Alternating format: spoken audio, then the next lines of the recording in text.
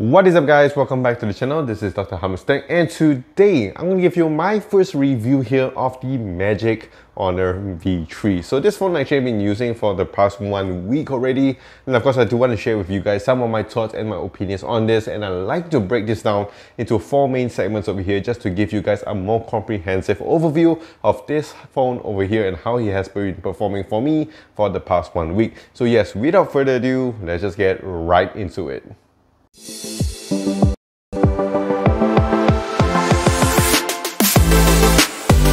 Alright, so let's start off here with the price on this. So right now, from what I know, the price is gonna be at about the 7,000 ringgit mark. So that would put it at about the $1,300, $1,400. So that is of course definitely a very premium price, because I look at it, comparing it to the Honor Magic V2. So it's going to be similarly priced. And what I can say about this phone is that we have to talk about it as a normal phone and also as a foldable phone, more importantly, because I think this is 2 areas that Honor has done a really great job here, especially with the Honor Magic V3. And of course, the first thing that I want to talk about here is of course the holding experience, which I think this is one of the major thing when it came to this phone. So when we talk about the holding experience, basically it's going to talk about how the phone would feel in your hand, and what I can say is that it feels really good. That's what she said. So what I mean by that is that it feels really comfortable in your hand. To be honest, holding this phone is like just holding a normal flagship phone in 2024.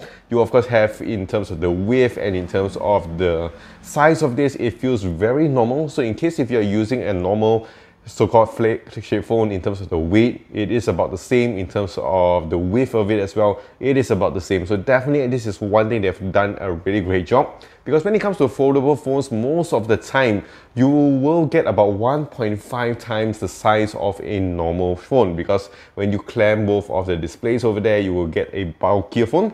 But it's not the case here with the Magic V3, and I think this is a really remarkable job. Again, like with last year's V2, I really like it because it felt so comfortable. Here with the V3, they have made it a little bit more slimmer this year, and it feels really good. But one thing I want to highlight over here is the fact that I have to use a phone case here right off the box. And what I mean by that is that because without a phone case, the phone would definitely feel very slippery. I know the protection here is really good when it comes to drop resistance, in terms of scratch and all that, but definitely I want to put a nice phone case over here with, of course, a very expensive phone. So definitely with this texture here, it does give you a little bit more grip, and this is how I normally like to use the phone.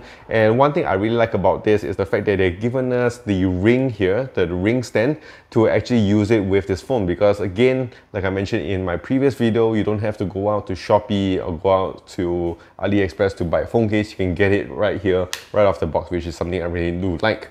Other than that, when it comes to this phone, in terms of the buttons, it's really easy to reach, especially because the side button here is your fingerprint unlock. Again, it works really nice, especially if you're going to use it in the unfolded side of things. So over here, it feels really nice, very nicely balanced. So if you're watching your shows on the go here, lying down on your bed or whatsoever at multiple angles, it feels really nice. And of course, again, you don't really feel that heaviness when you're holding this as well. And especially if you guys want to read all your notes or you want to read some articles on this, you don't have to worry about the hand fatigue on this. It just feels really nice and very comfortable. And this is something I really like about the Magic V3, because it's just so light and it feels really nice in hand. Other than that, when we talk about the crease and all that, yes, definitely it's going to be apparent because the way it folds is very flat. But of course, it feels very nice, and it does give you that kind of assurance that the magnets here and the mechanism over here will not kind of deteriorate over a long period of time, because it's very nice and sturdy. So you can definitely feel the weight when you're slowly opening up your phone, and when it clamps down in as well, it does have a nice magnet feel to it to make it more secure in the folded position over here. And you know that it won't just simply open the display here, which is something really nice. And of course, yeah, just overall, I would say that the holding experience as a photo phone is really good, and I'm gonna give this a solid 8.5 out of 10. Okay, so next up over here, let's talk about the viewing experience of this phone. So basically, it will cover the display, the speakers, and also the haptics on this. And when it comes to the display, I would say when it comes to the outer display over here, it's definitely really good to watch your content. And what I like about this is that this phone here is a little bit longer compared to your normal average phone, and it's also slimmer, so it would fit more of the content you're watching, like your 16:9 stuff on your YouTube, on your Netflix, on your Amazon, Hulu, or whatsoever. So that would definitely does make a lot of difference when you're watching your shows. And of course, you still do get a very nice OLED display over here, so you can enjoy your sharp colors, your good brightness when you're using it on your outdoor settings, and just the display on the outside here is really good. And of course, when it comes to the unfolded large display over here, they are not messing around here as well. Again, it still follows in really nice. I do like the fact that we do have an LTPO panel. It would be really good if we had the same thing here on the outer display, but we still have it here on the major display over here. Of course, when you're watching content, this is more giving you more of a squarish design, so you don't really get to fully use the display settings over here, because most of the time when you enlarge it, you'll get a 3:4 instead of a 16:9 ratio. But what it does is that it feels just really nice, and in case you're worried about the bezels or some accidental touches when you're doing your gaming or whatsoever, you won't really get it with this phone. And talking about gaming here, what I like about this is that you can use it like more like a gamepad like this to play certain games only. And I do hope that in future iterations they will provide more app support for this.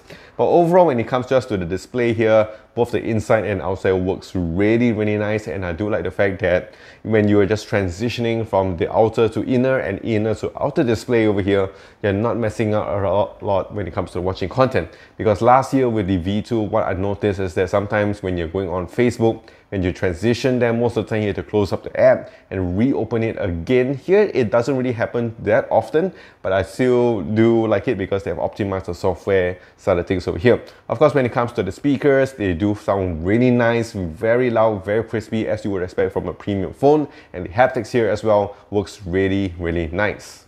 So with that being said, I would say for the viewing experience on this, I would give it a solid 8 out of 10. Okay, so next up over here is where it gets really interesting. And again, it's another section that they're focused in for the Magic V3. And of course, that is the user experience. So this will basically cover the hardware and of course the software side of things. When it comes to the software side of things, yes, we do have a lot of good stuff because it's powered by a very good hardware processor here. We have the Snapdragon 8 Gen 3 processor. We do have up to 5100s of battery over here, which is of course enough to give you a full day of usage when it comes to this chunky phone over here. And of course, when it comes to the charging, it's still very fast. And what I like about this is that it does support your wireless charging to give you the full premium flagship experience over here. And when it comes to the software side of things, this is where it gets really interesting because I always like how the Honor UI works here. I like how it works in terms of the seamlessness when you're transitioning to your apps, multitasking as well. It works really fast with all my Magic 6 Pro, the 200 Pro and whatever. But what I like about this is that they've integrated their software to give you the foldable experience over here. So you can use the foldable side of things here really nice, and they've added a lot of AI features here. Some stuff like your AI transcribe, the face-to-face translation here as well works really nice because you can use it one for your window and also one to kind of like speak, so you can kind of show what is being said here and what is being transcribed over here for the person. So in case if you're going on to your holidays or whatsoever, you know, you can just say it over there and then the words do appear there. So not only sometimes they can hear the translation, they can even see the words there to make the so-called conversation easier to understand. And also when it comes to taking down notes, I am not a student or whatsoever. I don't go on to business meetings yet, but if you are into it, you can actually use the notes over here to transcribe the stuff here, which is something really nice, and they're able to kind of tell you which one is speaker A, B, C and all that. A really amazing feature. Of course, it's not fully polished over here yet, but the fact that they've actually introduced it over here and they've made a lot of progress and advancement in this. This is something I really do enjoy. Of course, when we talk about the photo editing and the video editing over here, the AI features works really nice. And of course, just like I mentioned before, transitioning between the outer to inner and inner to outer display works very fluid over here. Of course, this is really something that you have to admire over here, especially if you're in a hurry, you just want to open up the display over here and just read your content or whatsoever. There's no lag, there's no stutters, there's no refreshes over here. It just works like one full display, which is something really cool. And yeah, so far I've been using it for the past week. I've been trying to open up as much as I can, and it works really nice. So overall, in terms of the user experience video, I'll give it a solid 5 out of 10. Last but not least, let's talk about the cameras on this phone. So again, this is where they kind of, just put it there because it's a flagship phone, so they have to give you a flagship set of cameras. So in terms of the selfie department over here on the outer display, it works really nice. When it goes to the inside here as well, it's about the same, so it's about the same quality as you would expect to get. And of course, on the rear cameras over here, there is an upgrade compared to last year's V2.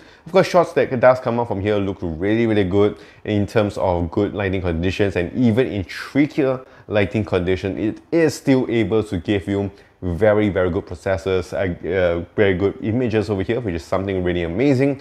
Comparing this to like my phones like the Magic 6 Pro and other brands, it does give you very good sharp images. Even in night here, it works really nice when you're taking portrait shots. Again, they do have the hardcore portrait mode over here. This is something really fun to play around with, actually, to be honest, because they give you a little bit more some effects here, a little bit of some studio lighting and all this, which is really fun to go around and mess around with. So overall, when it comes to the cameras here, I really do like it. And again, one thing that's fun when it comes to the foldable phones is the fact that you can actually use the display here to kind of show you in terms of the viewfinder when you're taking selfies, or maybe if you're into a lot of your vlogging or whatsoever, you can just put it up into your face, shoot whatever you want, and of course you can see multiple kind of views right on the go, which is something really amazing. And just overall, the camera experience of this is really fun as a flagship phone. So this is, of course, I'm going to give a rating of 8 out of 10.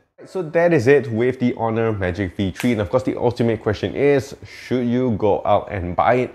To be honest, if you're looking for a very good flagship phone, I think this phone here is really good. It is able to support up to 5 years of software, which is of course really amazing at this price point. If you're looking again for a foldable phone in 2024, I think this phone here feels really nice and comfortable, because like I mentioned before, the size of this is what makes it different compared to many other foldable phones. And of course, Honor has made a lot of time, has taken a lot of time and also a lot of resources to make sure that the foldable phone over here would give you the best experience. And of course, the AI they've added over here does fit in really nice with this foldable phone. So as a foldable phone, yes, I would recommend it. As a flagship phone, maybe you want to look at some stuff like the Magic 6 Pro or whatsoever, but this is a really complete phone, to be honest. Really nice and fun to play around with.